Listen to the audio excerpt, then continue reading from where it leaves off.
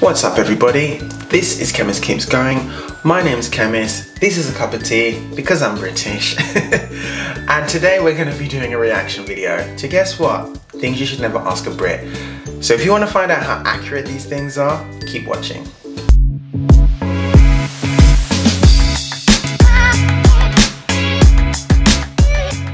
Okay guys, so we are going to be doing a reaction video today and I'm very excited for this. Didn't realise how much was involved in doing reaction videos, but hey, it's all a learning process and I know going forward. But I'm also excited because I love watching reaction videos. I just find them quite fascinating, especially when you watch a reaction video that is based on your country, nation or demographic of people, to see what the stereotypes are and how accurate or inaccurate they may be. Some are quite funny, some are a little bit questionable, but yeah, it's quite exciting to watch those type of videos. So I'm very excited to do this type of video today. But before we get into the video, please can I ask that you give this video a thumbs up because it definitely helps other people see the content on YouTube, and also do consider hitting that subscribe button and hitting that notification bell, which will tell you whenever I release new videos. So without further ado, let's get into the video. Okay, and the details for the video will be in the description box below. Welcome to Watch Mojo UK, and today we'll be counting down our picks for the top 10 questions you should never ask British people. Before we begin, we publish new content every day, so be sure to subscribe to our channel and ring the bell to get notified about our latest videos. For this list, we've looked at annoying, awkward, but usually avoidable questions that are often aimed at the British, whether from visiting tourists or fellow Brits. Number 10. Do you live in a castle? Come on in, you must be worn out. Don't believe everything you see on Downton Abbey. Not everyone in the UK lives in extreme luxury. I do get asked that question. I did get asked that with question accents. in the past. But that doesn't stop the rest of the world believing that we all walk sweeping halls to bedrooms with grand four posters, bathrooms with regal roll-top tubs, and sitting rooms solely designed for afternoon tea and pleasant chit-chat. In fact, the majority of us have. But you know what, I will say, while a majority of the people don't live in those type of stately homes, there's this thing that I've noticed with homes in the UK versus, say for example, homes in North America. UK tend to be a lot more open to traditional and, you know, very old school homes, a lot of original features, fireplaces, cornicing, dado, picture rails, etc, etc. Whereas I find with North America, they like a lot of modern builds, everything open plan. Whereas in the UK, we like everything kind of sectioned off. You have an official drawing, sitting, living room, whatever you want to call it. Then you have an official dining room, and then you have your kitchen. It's quite interesting, but yeah, I used to get this question a lot. Does have local accents, work everyday jobs, and live in modest houses or flats. The escape to the country castle on the hill is but a pipe dream for the majority of the population. So if you ever ask this question and someone answers yes, then you're probably in pretty esteemed company. Yeah, I beg your pardon. Number 9. Is Scotland in England? There are a number of variations here, each as annoying as the last.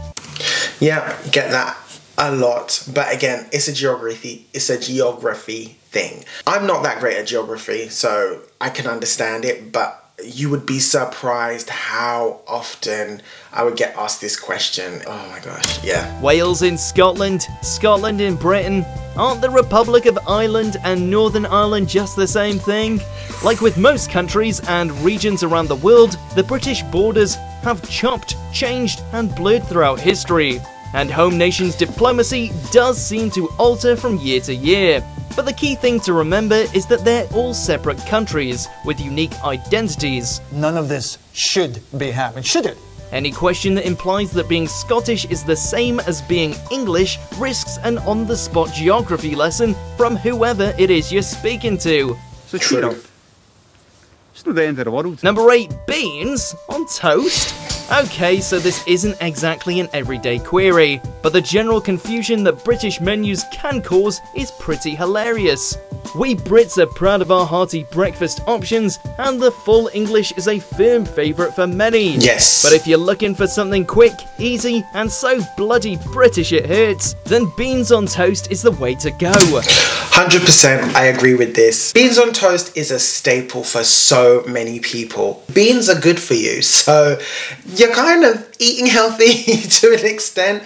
It's one of those things where it can be seen as, like they're saying, you know, a very quick, simple, easy meal or snack, or it's something that you shouldn't have because it's kind of associated with student life and not having that much money.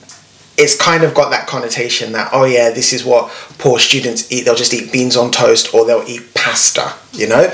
And beans on toast for me, amazing. Fun fact though, I actually love cold baked beans. I know it's so weird, but I don't know, it's my thing. I've had them ever since I was a kid like that.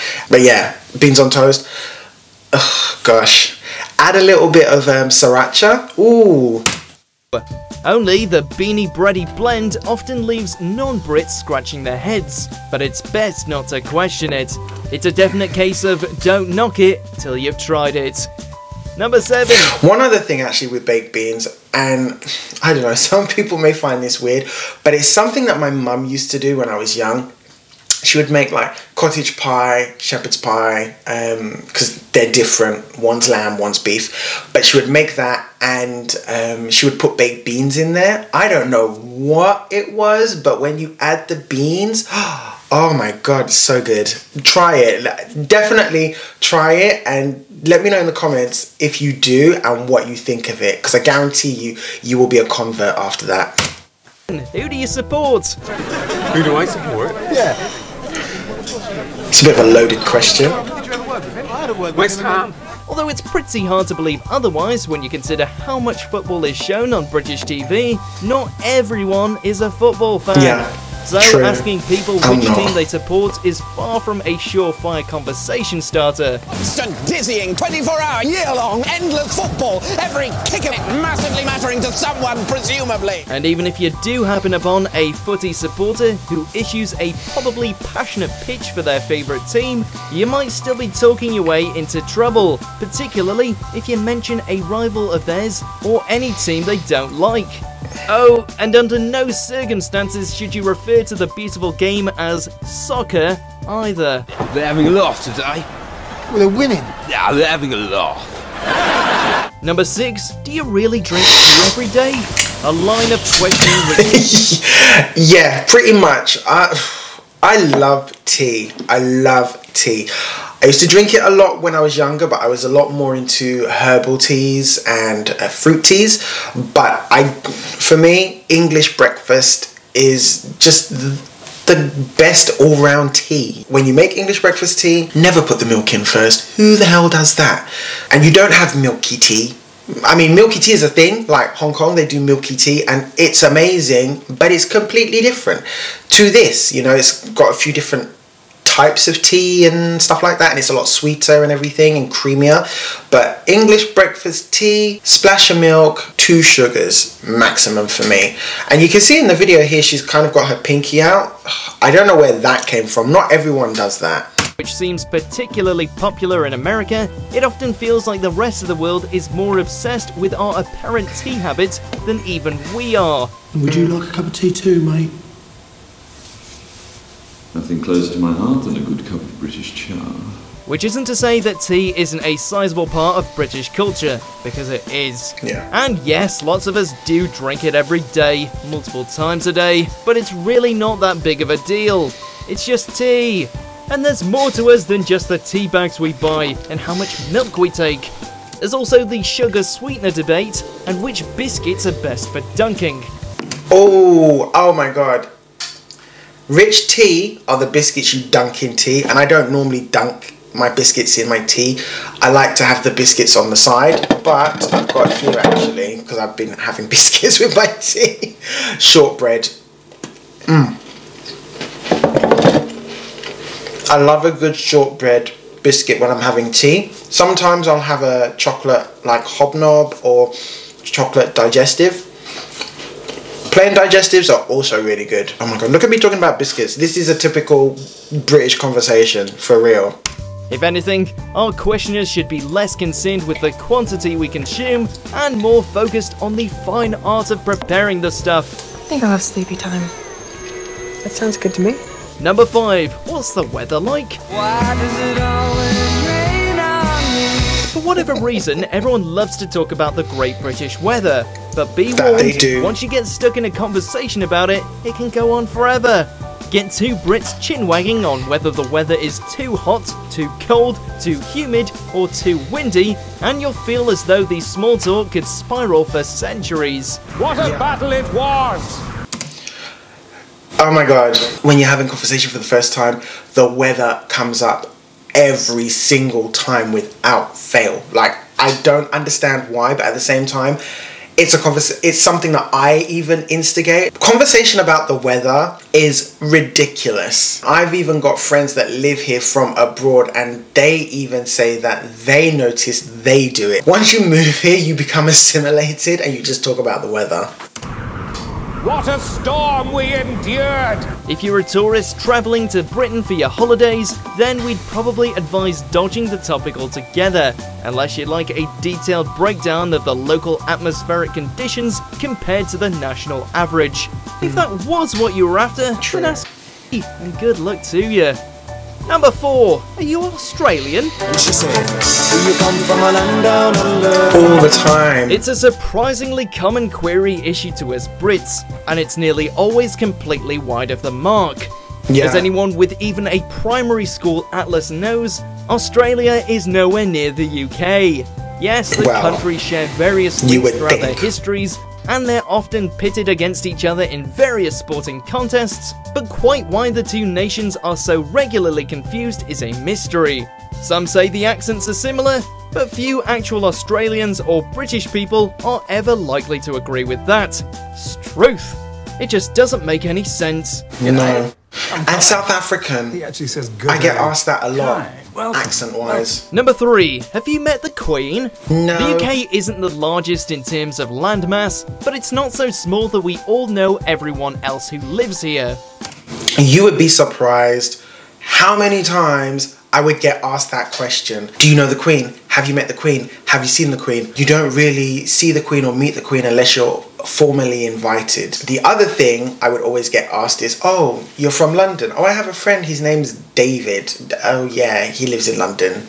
Okay, I don't really know David. Well, I mean, there's a lot of Davids in London. I don't know which one is your David. Yeah, it's really weird like that, you know? And the very vast majority of us have never crossed paths with anyone from the royal family, let alone the Queen. Getting an invite to the palace isn't quite as easy as it's often perceived to be, though there are dedicated fans of the monarchy ready to line the streets for the next stately occasion.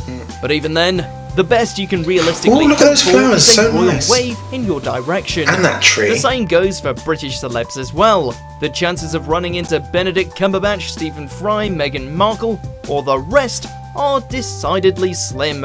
I'm afraid I don't know any of the minor royals. Number 2, is that near London? In a similar vein, the Yeah, UK that's does a look question. like a pretty small place on the map, but there's a lot more to it than just like- one city. It's all London, baby. Anything that, you know, you say to someone and they're not from the UK, it'll always be, oh, is that near London? Oh, is that near London? Because London is like the reference point. Yes, London is a tourist hotspot and political centre, but we don't all know, or even care, how far away it is from our towns, villages, hamlets and homes. Yeah. And funnily enough, we don't actually measure our distances by how close something is to the capital. Oh yeah, that's For true. some Brits, London is hours away, and they may never take a trip there. So the tourist tendency to switch Britain... You'd be surprised. There's a lot of people that don't really come into London itself. People don't go into the capital of every country. I'm assuming, you know, like in North America, not everyone goes to DC. It's the same type of thing, you know? Britain and London, as though they're interchangeable, feels a little odd for the majority of folks who don't hail from the big smoke. Oh, very well. As long as I still have that delicious speech about my boyhood in Surrey. Number 1, who did you vote for? Politics can be a sensitive subject in a lot of countries, but this...